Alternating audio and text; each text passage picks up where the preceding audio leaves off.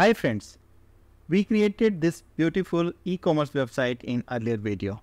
Now let us assume we need to export the post or the pages or certain things to another installation for backing up or creating a duplicate website, or there might be several reasons.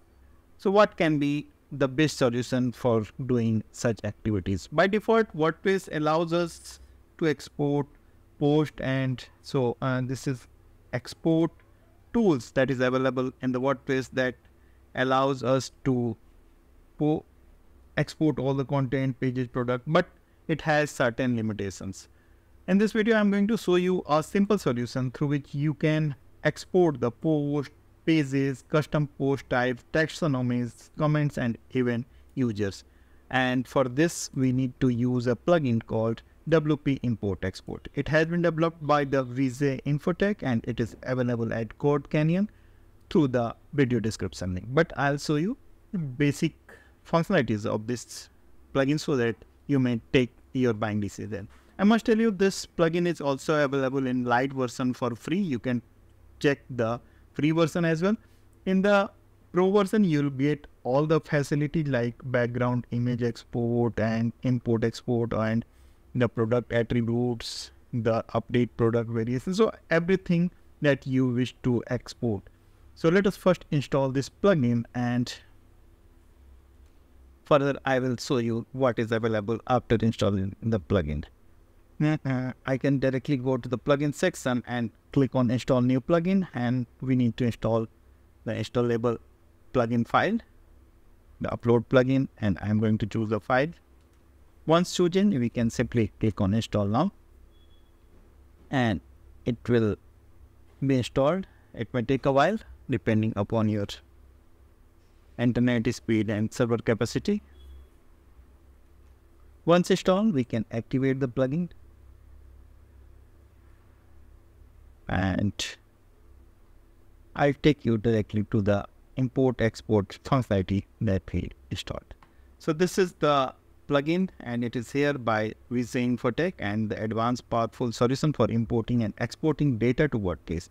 So if export is being used, what we can do? So choose what to export, like post, pages, taxonomy, users, comments. So we can create a, like if I select post, so we can add certain filtration like apply filters and option, add filtering options. So we have multiple options. We can select elements like IDs, select rules. So everything can be filtered before exporting. Similarly, the import function will also work, but basic thing is that what actually we are exporting, that only can be imported through the plugin. So we can select elements, rules, and value, even the chosen files like ID, and we can create parameters and like adding bulk, and the further advanced options are here. How we want to receive the file, CSV format or comma separated values, the file name, and the record parts, iteration. Okay, so file path and all.